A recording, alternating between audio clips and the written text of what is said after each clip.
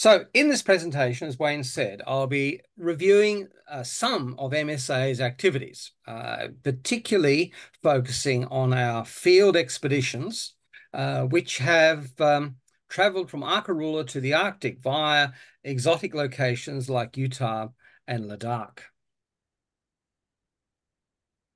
So for background, for those of you who haven't had much to do with this before, MSA is an incorporated non-profit company with approved research organisation status. So our goals consist of broad public outreach to instill the vision of pioneering Mars, support for more aggressive government-funded Mars exploration programs around the world, and since MSA was funded, we've certainly seen that, to conduct our own Mars research, and that's the theme of what I'll be talking about tonight, and to encourage Australian participation in planetary sciences, engineering, in education, industry and government. And certainly thanks to the efforts of groups such as NSSA and many, many other people, high and low, we have seen a tremendous explosion in interest in Australian space activities and even amazingly official support in the last few years. We're open as a membership to all those interested in Mars, especially those who are interested in making a personal contribution. These might be teachers, students, communicators, scientists, engineers, tradespeople, space enthusiasts, and just general members of the wider public. And we have all of these groups represented in our membership. Now, I've used the word analog research. What do I mean by that? Well, there are 4 types of Mars analog activity. We have field sciences, field operations, human factors, education, and training. And in particular, the focus of analog research is taking people and systems and performing Mars-related tasks, Mars-relevant tasks, gathering Mars-relevant data in remote locations or the physical locations that have some aspect that reflect what we believe we see on Mars. So in field science, we look at places on Earth that present one or more geological environmental features similar to those found on Mars, past or present, such as impact craters, sand dunes.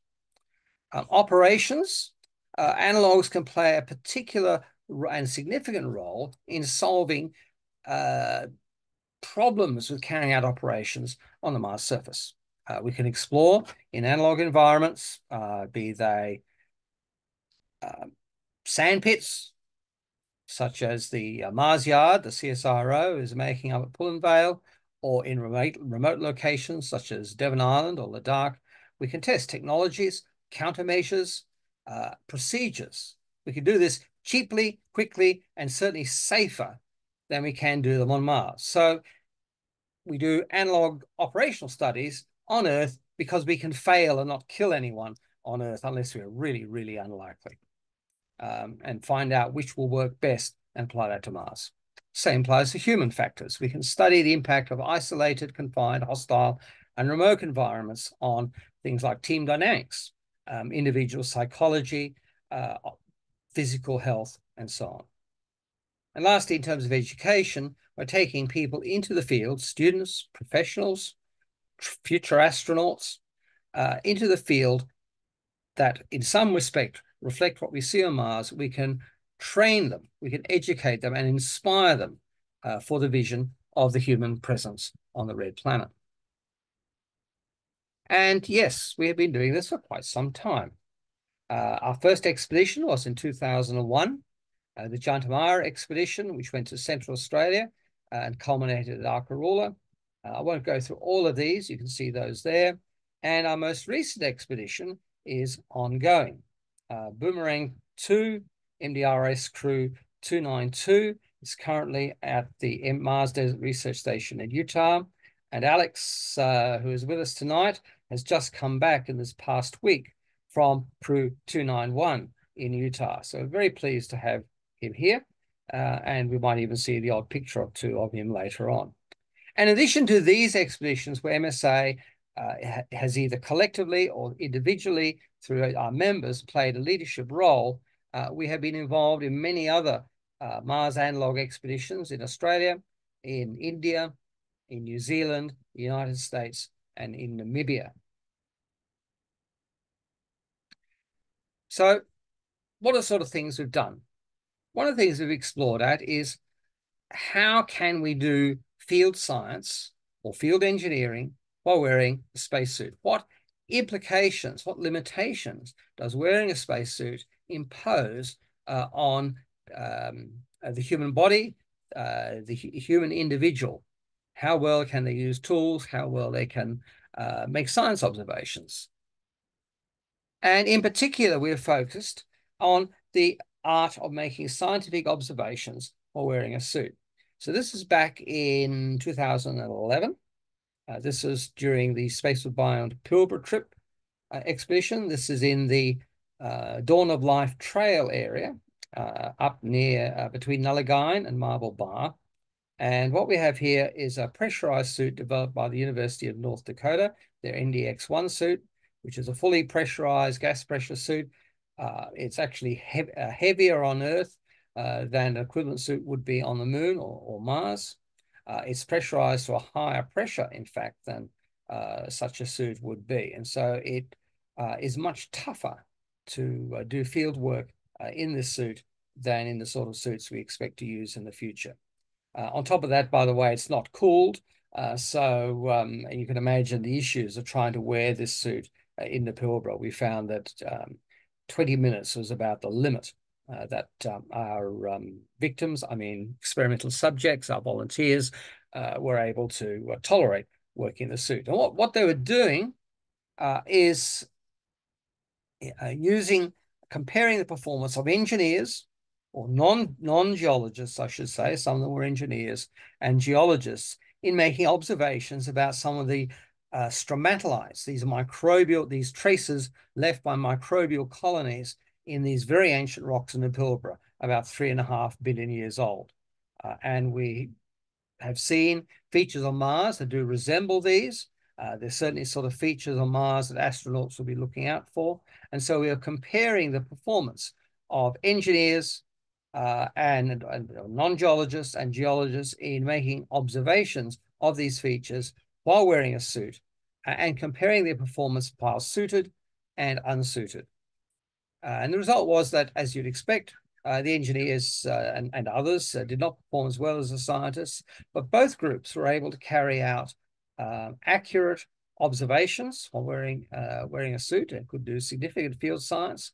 Remember, none of these people had actually done any training before they put the suit on, had any practice in it. They were thrown in at cold, even though they got very hot very quickly. And these results have been published.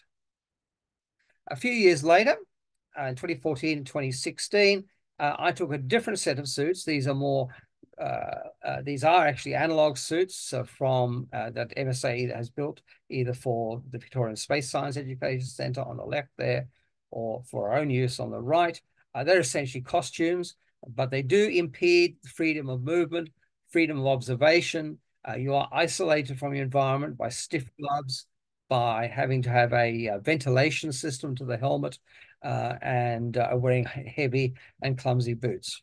These were done at Arkaroola, and we had non-geologists and geologists looking for stromatolites and trying to identify them in the field. And we assessed their accuracy over a timed course. And we got similar results in that both teams could perform, even though they came to a cold, quite adequately. They could find the stromatolites and observe them. Field scientists obviously did better than the non-scientists. But surprisingly, the wearing the suit didn't actually impede their ability to make the observations. And in fact, they made more and more accurate observations while wearing the suit than when they weren't. And this is something I'd like to investigate on a future trip. Anyway, these results have also been published in the proceedings of the Australian Space Research Conference, and you can find those online.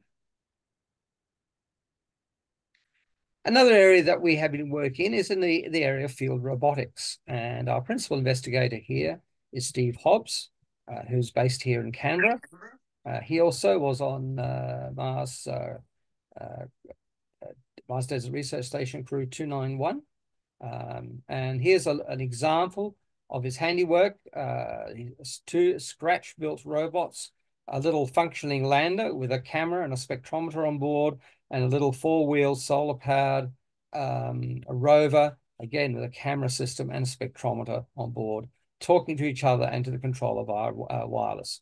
And yes, they are functioning solar panels. So although for practical purposes they run off batteries, which you recharge normally, this is sort of technology that would function quite well on Mars. Some of the expeditions that we've done, for example, in 2003, we went to Rotorua in New Zealand. Steve took one of his robots then, an earlier version. And I think what we have illustrated here is the future of humanity, where the robot stays back and where it's safe, and the human goes forward and explores to make sure it's actually safe to drive the robot out there to a boiling stream. Again, this particular machine is carrying a scratch-built multispectral camera and a camera as well. And we worked at using a collaboration between someone operating a small UAV and the particular rover here. Again, all this work has been published at ASRC and elsewhere. In 2014, we took a group to Arkaroola, a group of mostly students from, where do we have them from? UNSW, from Murdoch, from Monash University, and people from MSA as well, to do comparative trials of different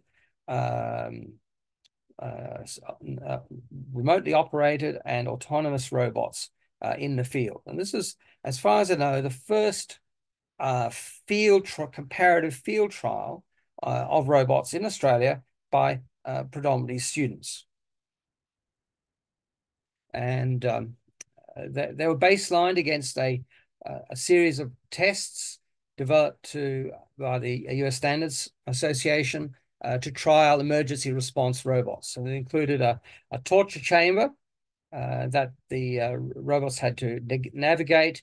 There were load carrying or load pulling trials. There were endurance trials, and there were also trials in unconfined terrain as well.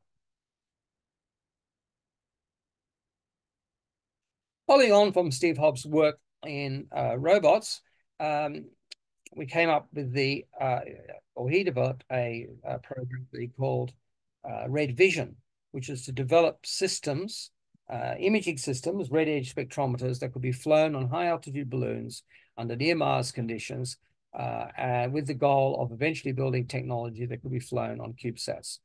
This was funded by MSA, but also in part by Geoscience Australia. And the first flight of this was from South Australia with the Ares 1 flight. Here's a view from 32 kilometers across South Australia, across the Riverland. There's a more recent test flight from West Wyalong with Robert Brand and his team.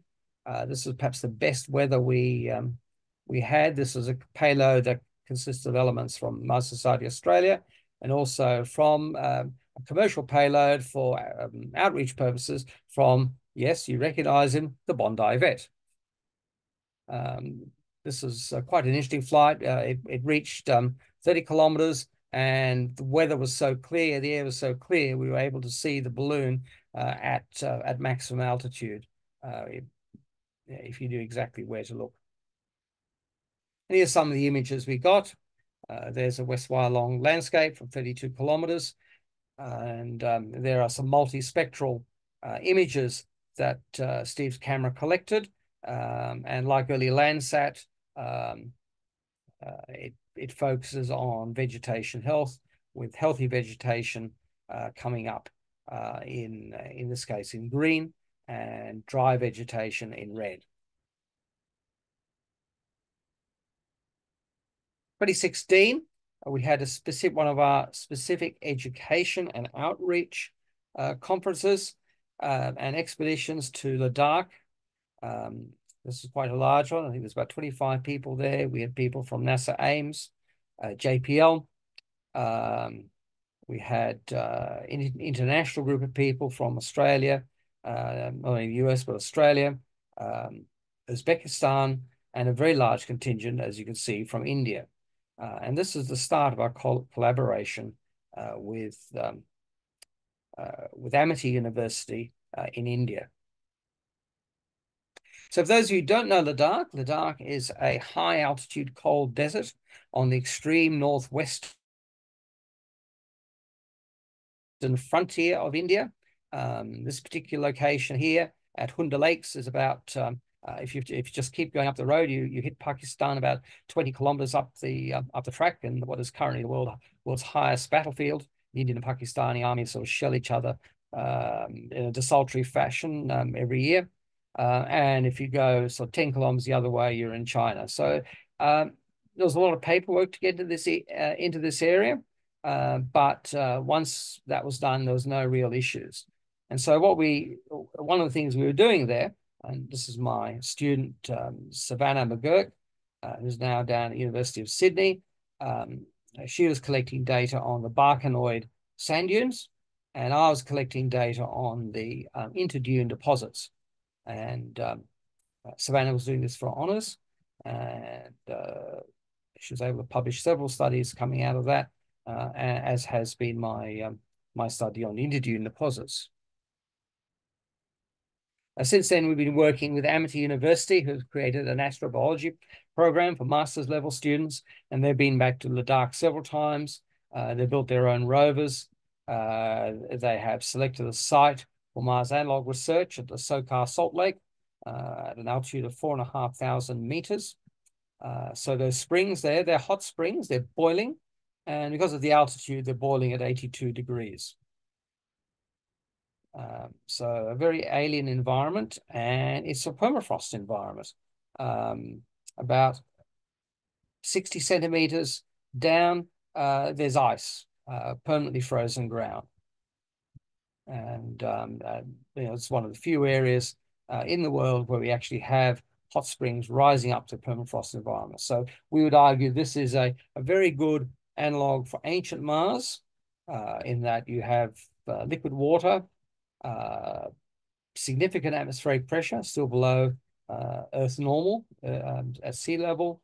You have permafrost, and we have, in the right location, in the right environments, diverse microbial habitats.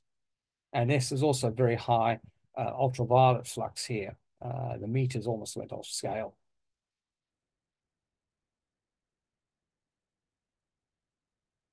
Now, moving on to the analog station work. This is what most people think of. Hello, Puss.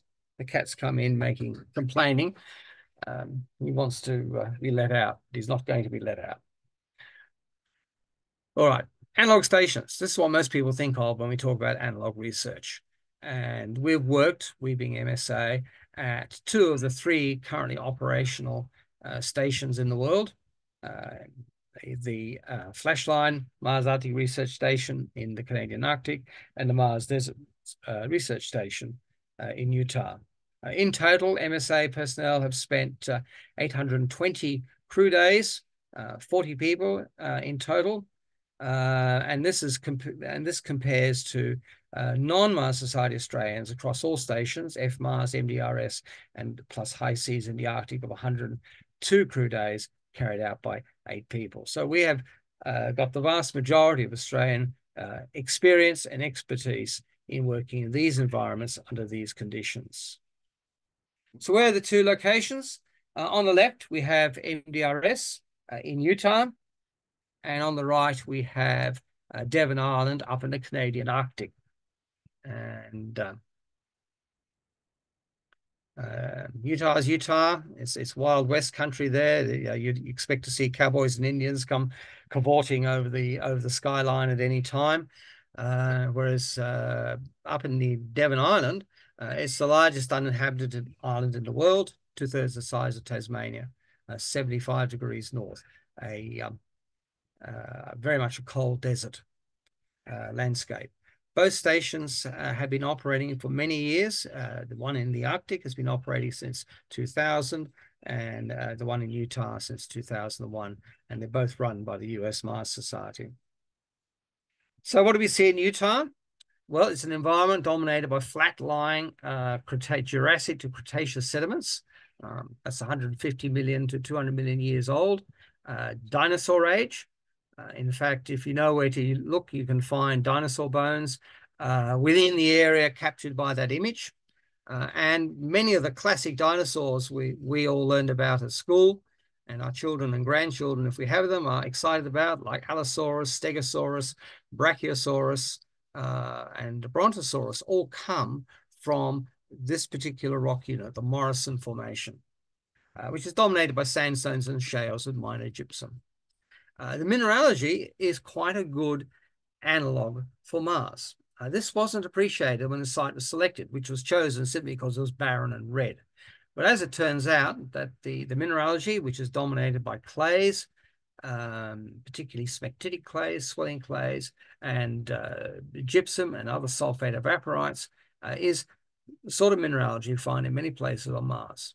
The processes operating, or that did operate here, river systems, aeolian systems, and so on, are again processes we now know occur on Mars. Climatically, it's a hot desert, but with cold winters down to -15 is the coldest I've experienced there, and it can get a lot colder than that. Astrobiologically, we find hyperliths. What are hyperliths? Well, if you go out into a desert and you pick up a transparent or translucent piece of quartz and turn it over, you'll often find green algae, microbes, cyanobacteria growing on the other surface in a microenvironment. We find endoliths. If you crack open a piece of sandstone in a desert environment, you often find a greenish gray or greenish black layer just a few millimeters below the surface, which again are cyanobacteria and other microbes living in a sheltered microenvironment. We also find halophytic organisms. Organisms are able to tolerate the high salinity associated with the salty groundwater. It's not a particularly isolated environment, so this is not a good place to do isolation work, and so that's fine. There's other things we can research there. It originally started out with that tuna can there, the central hab, back in 2001, and now since expanded to having a science dome, 2 observatories, 1 night observatory, 1 solar observatory, and a garage workshop, which wasn't installed when that when that photograph was taken. It's in part reliant on solar power and donated to us by SpaceX and unfortunately, by Tesla. Unfortunately, they were cheapskates, and their battery system is just a standard lead acid battery system. They didn't give us a Tesla battery. Make of that what you will. Devon Island, on the other hand, as I mentioned earlier, is a cold desert in the Arctic. It's dominated by limestones and dollarstones, dolomitic limestones, and gypsum. We don't expect to see much carbonate on Mars. In fact, we haven't seen any, very little evidence for it. But its biggest attraction is that it's located inside the Horton impact crater, 22 kilometers across, and formed 39 million years ago. It's a well-preserved impact crater. We see melt rocks there. We see impact breccias, and the crater itself has been partly infilled by an old lake deposit, which has all sorts of interesting fossils in it, which aren't Mars analogues, but they find early seals and rhinoceros bones and other odd things as they were living in a much warmer climate in the about 15 million years ago. As I said, it's a cold polar desert climate, cold summers, about 5 to 8 degrees typically in the summer day, but very cold winters down to -40. Permanent daylight in summer, of course, and permanent darkness in winter. There's permafrost, 50 centimeters down. So there are periglacial landscapes there, landscapes formed through the action of freeze and thaw and frozen ground. And you can see some in the foreground of that image, polygonal shapes formed by expansion and contraction of the ground. It's a very isolated and hostile environment. If something happens, you need a medical evacuation. Weather permitting, you'd probably be a day or two before you could be evacuated. And if the weather was bad, you just have to wait until the weather improved. Other than the very potentially hostile weather, there are also hazards of large white polar bears. And so every time you work outside there, you've always got to have someone with you carrying a shotgun on guard duty. So our time at these stations, I'll focus on some of the more important ones. Several of us, Annalie Beattie, known to many here, and myself, were part of the Mars 160 expedition in 2016 to the Mars Desert Research Station, or the first half was there. We spent almost 3 months, and we carried out a range of tasks. I was looking at the geological side of things. We had engineers studying at the assembly of various structures. This is a prefabricated Japanese survival dome that we put together while wearing the mock-up spacesuits. We're also able to access from the UK Space Agency a sampling tool that they had designed for use both by robotic missions and also as a hand tool by robots. I'm trying it out there. Conclusion, it's a very good tool for robots, and it's a rather useless tool for astronauts, because it'd be a lot easier simply to get a hammer and crack that piece of rock off rather than using that tool to actually peck away and split the rock. This is life in the HAB, and we're doing hydroponic research as well, and people liked enjoying what time off they had, relaxing in the sun in front of the hydroponics. At the end of the crew, we actually slaughtered the hydroponics and had a great feast. Now coming on to the more recent activities there, Crew 291. Sure if that's Alex in any of them, but there's Steve Hobbs with one of his robots and doing field studies. We also had Claire Fletcher from UNSW, from the Australian Centre for Astrobiology. She got the Best Student Poster Award at last year's ASRC, and she is collecting data on this trip on for her PhD at UNSW at the Australian Centre for Astrobiology in how to conserve the heritage value of significant sites on Mars. And currently we have another group, mostly Indians with a couple of Australians, led by Annalie Beattie. That's Annalie doing some work in the science dome there at the bottom right. 7 people in all, a mixture of scientists and engineers and astrobiologists. You can see Claire there. And here they are doing work, planning EVAs and doing PCR analysis of samples of hyperliths, endoliths, and surface microbes. They've taken off rock surfaces in their field area. The current news from them is that they've had a number of delays because of bad weather. They've had snow. The ground at MDRS is dominated, as I mentioned earlier, by swelling clays.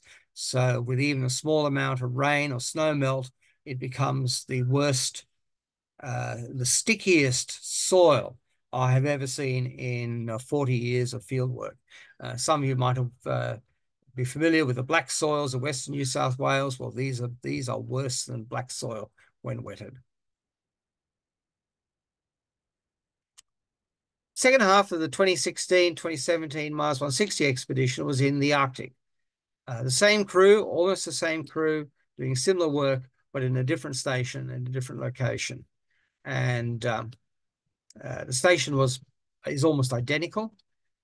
So all of the crew interactions and the human factors will be very, very similar. The variations were due to working in a very different environment. So again, we were doing a lot of geological work, which I was in charge with. We had a organic geochemist and microbiologist collecting samples. You can see there are polar bear guard taking photos of a nooshri. See the shotgun slung over his shoulder. And she's examining a large outcrop of impact breccia, and is shot through by veins of ice. So again, a permafrost environment. Another one of our crew, Paul from the US, was doing his PhD on polygons on the Earth and Mars. And there, while wearing the mock-up spacesuits, he and Yusuke from Japan are doing structure from motion photographic surveys of some of the mega polygons developed on the sediments in the middle of the crater. And there's myself doing geological observations up on the rim. And we're also collecting lichens for the Canadian Museum. No, we don't expect to see lichens on Mars, but the techniques that we use to identify habitats for things like lichens and how we sample them and how we analyze them do provide us relevant information to constrain astrobiological studies on Mars. And some scenes from inside the station, gearing up for an EVA on there. Initially working on some of the plants that the relatively small number of higher plants that were growing in the area. Non-simulation work there with the incinerator. Being the Arctic, we had to burn all our waste, and I mean all our waste. And it was surprisingly effective and surprisingly non-smelling. And to the other end of the process, yep, cooking pancakes. Our French commander was very good at tossing pancakes. And down the bottom right, life in the hab. One thing that always surprises people is the amount of time when you do a Mars analog mission, the amount of time you actually spend sitting around a computer, communicating with mission control, writing up your notes, writing reports, and so on. And in fact, the EVAs, which everyone thinks you're up there to do, and we think we're up there to do, is actually only a small part of the overall program. We had a second crew there last year, led by Andrew Wheeler, MSA member from Brisbane, another geologist, and he led a small crew of 5 people to FMARS. For a number of issues, which I won't go into, they had to curtail their trip, but they were able to complete 2 weeks there and do a lot of maintenance and also some field science up there. One of the things they did was the first sewing machine at the Mars Analog Research Station, repairing the spacesuits. They're able to sample for microbial work, as you can see there, and collect gypsum for water extraction studies, which Andrew Wheeler is very interested in. Moving on to education programs again. We had Ladakh earlier. This was another one we did last year, which was through Central Australia. I led a group of people on a tour of mostly impact craters. If you drive up to Alice Springs, you can visit the Henry clusters, and up top there you have the largest of the Henry craters. There's about 12 of them, formed by simultaneous fall of about 14 or 12 to 14 impacting bodies. A single body that probably broke up at low altitude, making these craters. You can visit the Goss's Bluff impact structure. Most people have seen pictures of Goss's Bluff, this beautiful ring formation 5 kilometers across. Well, that isn't the crater. That's just the central uplift. The crater itself is almost 30 kilometers across and has been almost completely eroded away. There's no expression in the modern topography, and you just had the central uplift left. We also visited another impact crater further north, and ended up through the Viaduct lava caves. These are features we see on the moon, features on Mars, and the Viaduct is one of the few places where you're allowed to actually go into the Australian ones unescorted. We were there with Jen Blank from NASA Ames, who was part of the Braille's team studying lava caves as Moon and Mars analogues. These are quite large. You can just see me in the bottom left there in the middle of the picture with Bhati Sharma, who's currently in Utah, in the red jacket behind me. I mean, those cars, those rocks, they're the size of large cars and small buses formed by the collapse of the roof. On the top right, we have these little nubbins on the surface of the rocks in the cave floor. The first time I went there, I thought, oh, these are like little lava stalagmites that had been formed by lava dripping from the ceiling when these caves were forming. But in fact, they're actually microbial constructs by bacteria, and they're just everywhere. And I was completely gobsmacked when Jen Blank's husband brought out the UV light, and I had no idea this is what we're going to see, and he shone it on the cave walls, and you see the whole cave walls are covered in fluorescing colonies of bacteria. So this is a quite remarkable underground ecosystem in a very sheltered environment that we do find on Mars. And if you find one that's warm enough to stay in liquid water, it's very much a place that we might look for Martian life. This is the first time anyone has done that in Australia, looked at these lava caves as habitats, and much remains to be done. So closing remarks.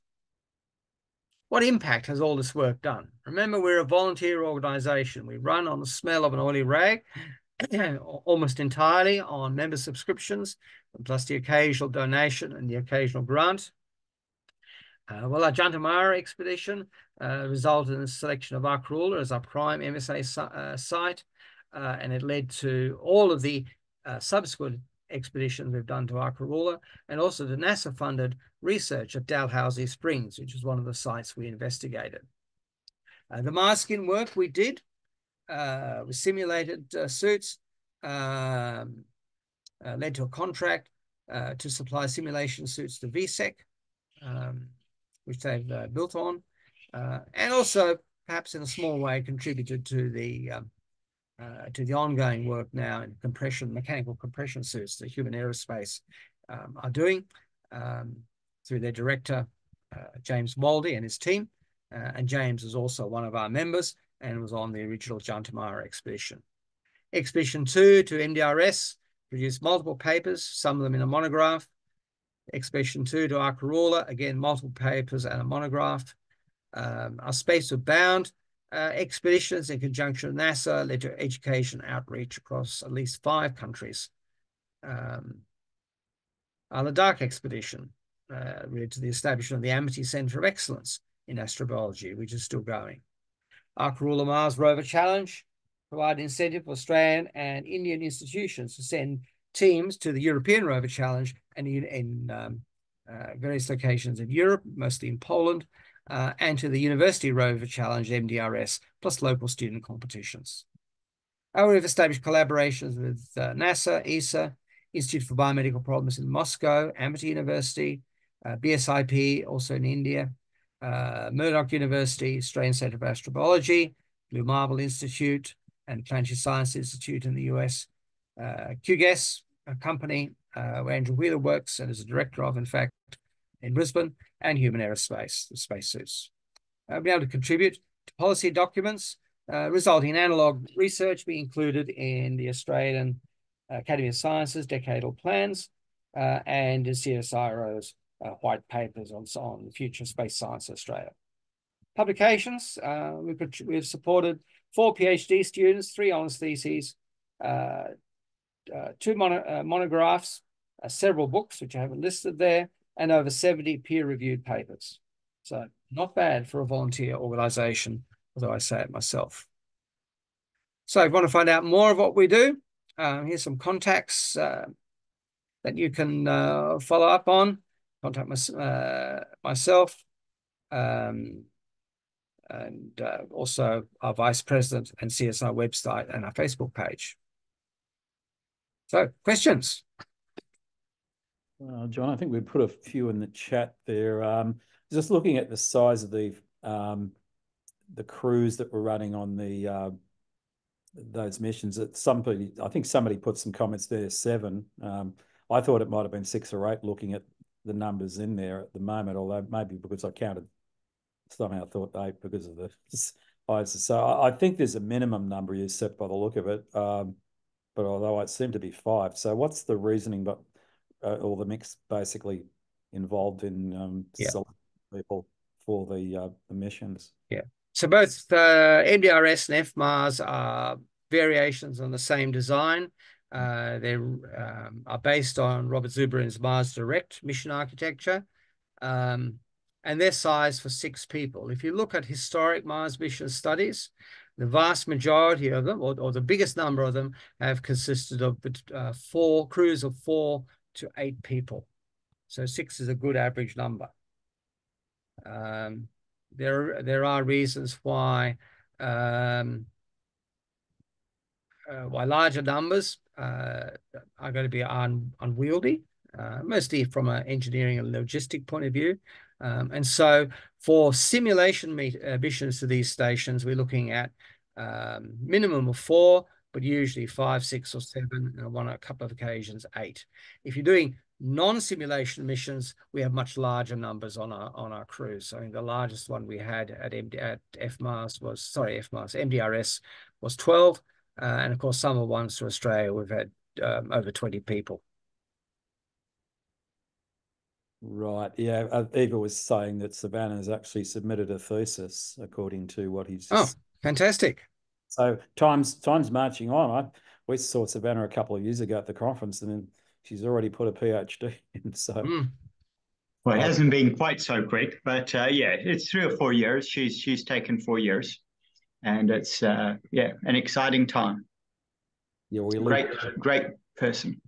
but she's already submitted. So I suppose it's in the review stage at the moment by maybe you before it goes out. Is that right? Or how's that? Well, it's more in the stage of me still trying to find one examiner. Okay, reviewers. And it's on soil moisture. Well, I don't want to take over from John, but it's on soil moisture and soil carbon. And that interplay is difficult. Yeah, it sounds like maybe based an extension of what she was doing with John anyway. With the current mission that's over in Utah, is I know Annalise over there. Is Siddharth Pandey over there as well? No, he's been very busy with his moving back to Australia. He finished his postdoc with JPL, and he is now working for Fugro in Perth, working on their lunar mission plans. But he was certainly involved in the planning and has a supervisory role, much like I do. I don't think his employer would have liked him disappearing after there just a month or so after he started work. Yeah, I remember. I recall he was actually helping you set up the connection with the university over there as well at the time, originally with Ladakh, because he was when he was over back. So he's still very active in building those relationships. Based on what was going on, I recall he said he would like to have gone to the ASRC last year, but it was just when he moved and he didn't have any time. Yeah. So it seems to be still one of his problems. Yep. Okay. So, oh yes, Scott was talking about Michael West. Now, last time I heard Michael West, he was working for Defence, so I don't really know whether he's still involved with MSA. I knew that's where Michael went to later on. He basically, I think he decided that he would focus on defence rather than on Mars. I think it was a great loss for us. But the last time I spoke to him, he seems very happy that doing there. Whatever he's doing there is all very hush hush. Still down in Canberra though, isn't he? That was very. I believe so. Yes. Okay. Yeah. Yeah. So, well, we've got one of our directors, Peter Johnson. He's working for Downer, so he can't talk about what he's doing either. That's right. Yeah. It's the type of stuff he's in working with other defence contractors. So, the same type of problems about security and stuff like that. So. Yeah, okay. So just looking at what else we've got. Somebody asked a question about. Oh, Anne said she wanted to know whether she could send messages to people over there. Yes. Alex, do you have any update on messaging procedures for crew? We had a soft comms window. I say soft because we had Wi-Fi. We could access it if we needed to, but for the most part, we kept our communications to a 7 to 9 p.m. window local time. So I think that equated to, yeah, I know it was around midday Perth time, probably early afternoon Canberra time. So I think they're still doing that with the current rotation. But yeah, if there is an emergency or anything like that, of course they can contact outside those hours. Emails Um, obviously. I've been able to contact Annalie by both SMS and email. And if you were thinking of contacting her, Yeah, well, and I know Claire as well. yes. Okay, well, you could if you got their email, just drop them, because Yeah. Molly just sent me a message to say she can't attend another meeting I've got organised in a couple of days, and that's because of the time zone anyway. But she's probably too tied up. So, I mean, you could obviously drop them an email if you know how to contact them, and they'll probably get back to you when they can. Yep. So just do you have those emails, Anne? I certainly have Annalee, so I could get Anna. I can email Annalee and ask her if she can get me in touch with Claire as well. Yeah, they have Starlink now, so some of the restrictions on how much you can send have been lifted. So I've been emailing papers that have been requesting and so on. Did they do like any educational stuff? Like, do they like Zoom to a class or anything like that? Yes. Yep. Okay. I believe they had one this afternoon. I wasn't able to attend because I was out driving a school bus. Alex, you had some sort of media event when you were there. Yeah, so our commander Andrew Wheeler, he had a podcast appearance at one point. The rest of the crew, we kind of made a cameo role, but he sort of sat in his dorm for an hour and talked to, I think it was igniting the space down under. So that went up during our rotation. That will be up now as well. Yeah, but nothing sort of more broadly in terms of educational outreach. So they'll be finishing up this weekend. So if you want to do something with Iran, you better contact us soon. Okay. Yeah. Right. There's also a question about UV lights, I see. Yes. I think he's talking about those on the rovers, so that would be the ones that Steve has done. Steve hasn't put UV lights on his rovers. Curiosity has a UV lamp, which I know they've used a couple of times, but I don't think they've turned up anything particularly interesting. There's been no fluorescence observed. But I haven't seen any papers on it either. It's just been sort of the odd photo, popping up in the news feed. Right. Scott's got a question on the key messages and conclusions from the 70 peer-reviewed papers. My guess, though, Scott, is that the papers are very diverse, but I'll see what John says. Yeah. So they cover geology, astrobiology, astrobiology, again, including things like microbes, extremophiles, lichens. There's a lichen paper coming out at the moment. We've just sent off the final proof from the Arctic. We've looked at sedimentary geology, landscapes, regolith mapping. There have been papers on engineering studies, suit studies, rovers, different rover configurations and operational procedures, and what else? Site selection. I don't actually have them all pulled together here because they're so diverse and all over the place. It's something I should do. And of course, there's all the papers that have been done on by other people in the US as well, and Europe, using these facilities. And of course, there are all the robot trial papers that were published as well. Yeah, we've had quite a lot different types of papers at ASRC level. There's been stuff on spacesuits. There would have been stuff on rovers. Steve had stuff on instruments he's tried to do. I mean, they've been all over the place in terms of diversity in types of topics covered. So they aren't all geology. Some of them are the ones that you've been putting in. So it's pretty much covers everything that John has mentioned in the talk in terms of diversity, what they're going to be doing there. Lou, you had a question. Yes, a few actually, but starting with spacesuits. I noticed the sewing machine, sewing spacesuits. Now, sewing machine seams are not exactly airtight, as I understand. No. How do you seal that? Okay, now they are analog suits, so they're not pressurized. They're made out of heavy canvas, and they are primarily to get, other than to just give the visual, to look good in photos, they also serve to. I see. It's the restrictions, basically. So it's not really. They are stiffened, so they constrict movement. They isolate you from the environment, so you're interfacing with, through a helmet, which has to be ventilated. If you want to communicate, you've got to use a radio. So you can't just sort of casually chat to people. You've got to go through the radio protocols. You're wearing heavy boots. Vision is restricted as well. You can't scratch your nose when it itches. And they are, even though they, as I said, they are costumes, they're surprisingly effective in getting you into the mindset that you're actually doing an EVA, to the points, for example, some of the first work I did, we were working with a rover, and we had people not wearing the suits halfway through our simulation coming up and filming, documenting what they're doing. It was actually quite a shock. Why aren't they dead? Why aren't they're not wearing suits? The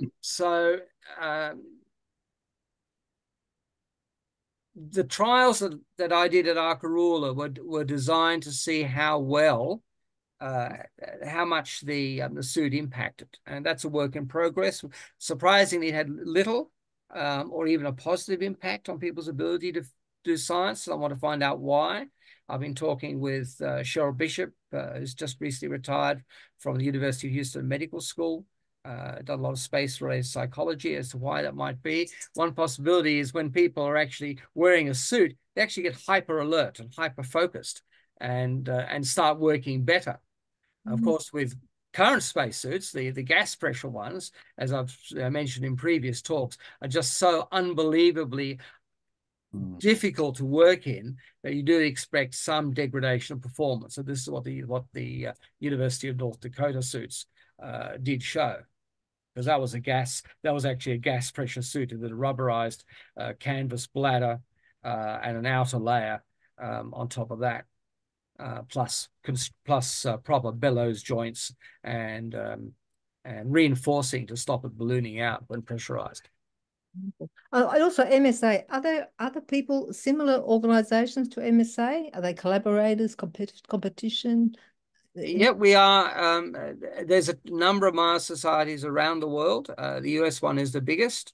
Some of them are sort of student chapters at universities, which come and go depending on the enthusiasm of the students. Of course, one of the things about students is you have very enthusiastic students, and they graduate and go somewhere else, and their society sort of, and this is true of all student societies, may die away. But there have been at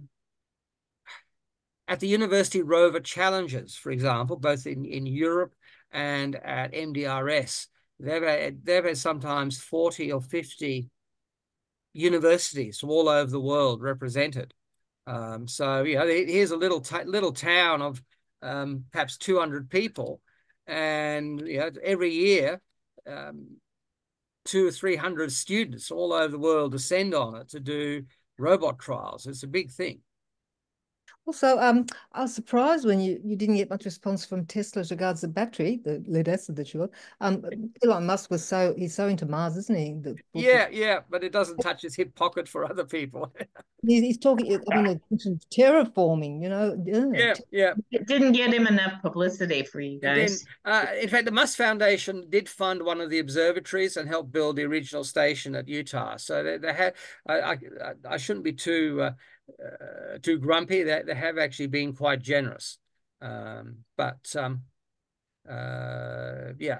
So It's all early just days, of course, now, but I mean, the thought of terraforming Mars too would be, is that ever been thought of? Or, I mean, of course, thought of, but discussed it at this stage, or what sort of thoughts on that? It's beyond the scope of what we can do. I mean that's in the realm of, say, of global planetary scale environmental modeling. Yep. Of the effects of global changes in albedo and volatiles, heat and light flux, and so on. I think one of our compendiums, we had a paper by Charles Cockell that touched on some theoretical aspects of terraforming, but that's as far as we've gone. Thank you. Thank you. Julian's put a couple of questions in there about the studies relating to different surveys. I'm not sure whether they really would be related. Did you see them? You see that in the chat, John? There's a question there about geological studies, local surveys. Well, as I mentioned, Geoscience Australia did fund some of our balloon work, which has been very useful. People from the USGS have been on some of the expeditions. They're not our expeditions, but there are other expeditions to Utah and so on.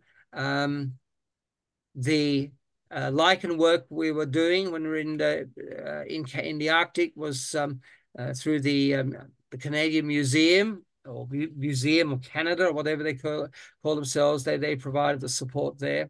Geophysics, different crews have taken different instruments along. So one of the I wasn't on it, but one of the expeditions to Ladakh, some of the Indian students did some ground penetrating radar work with some success. One of the trips I did to MDRS, we had JPL had built a ground penetrating radar, which we ran surveys over channels, paleo channels in the MDRS region. Seismic refraction and seismic reflection work have been done at both FMARS and the Mars Desert Research Station as well. So there's certainly been, it's whatever, the sort of work that's been done is whatever people want to take along.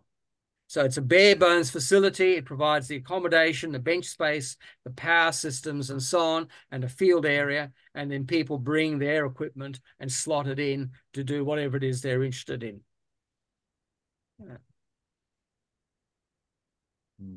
Yep. Okay, so any further questions?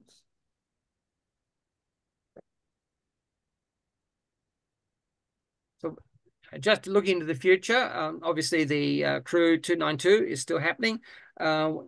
We are looking at running the Central Australian trip again in the middle of this year. Numbers are limited simply from trying to book group accommodation. It's tricky in the middle of the year, even outside school holiday time. So we're looking at taking perhaps between 10 and 14 people. We keep costs down to a minimum by people bringing their own vehicles, so self-insured. You come at your own risk, and essentially a group of friends interested in looking at planetary analogues. We're visiting the same sites as we did in the last trip: the impact craters, the lava caves, also the salt lakes and sand dunes, which I didn't show pictures of, but Lake Tyrrell, which is a radioactive acid salt lake, and also Pink Lake, which is some of the most amazing biofilms I've seen in any lake anywhere. Both of these are in Victoria. Right, so that's probably planned then for July, August this year then, based on yes. Last week of July, first week of August. Okay, fine. Yeah, well, we've had to move the other conference in Perth forward about 3 weeks, so hopefully there'll be no problems with it. It'll finish a month before, or almost exactly 4 weeks before the Perth conference starts. Yeah, it gets complicated sometimes with that window of, there's a lot of things happening sometime with other conferences. So we had to move that one forward. So that will be